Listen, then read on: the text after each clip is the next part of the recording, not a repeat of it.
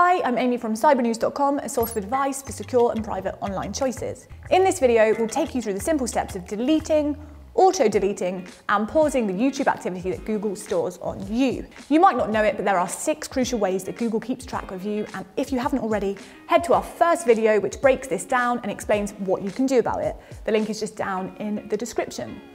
If you go through your YouTube history right now, I bet you'll find at least a few embarrassing videos you wouldn't want anyone to see. So to get that under control, start by clicking Manage Your Google account.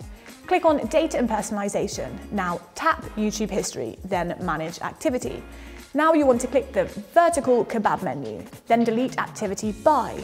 Now simply tap Always. Finally, to confirm, click Delete. Success, you've officially deleted your watch or search YouTube activity.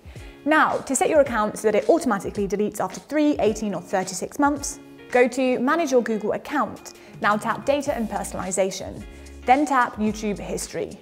Click Auto Delete, select your desired time period, then click Next, and finally OK to say goodbye to manually deleting your YouTube history and hello to a life of ease. Now, if you don't want to feel obliged to delete your YouTube history every once in a while, just pause your watch history altogether. This is basically the incognito mode of YouTube, except it will last until you decide to turn it back on.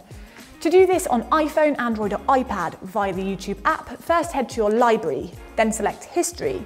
Now tap the vertical kebab ellipsis menu and select History Controls. Finally, activate the Pause Watch History option and confirm by selecting Pause. And there you have it. It's paused until you decide to turn it back on, if ever. Now to pause your YouTube activity for desktop, listen up.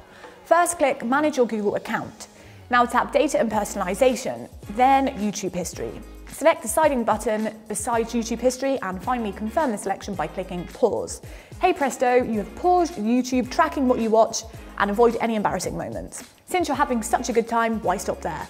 In our description, you'll find a link that will take you to our how-to playlist with tons of instructional videos for you to tackle Google's tracking once and for all. Don't forget to like and subscribe for more advice. Thanks for watching. Until next time.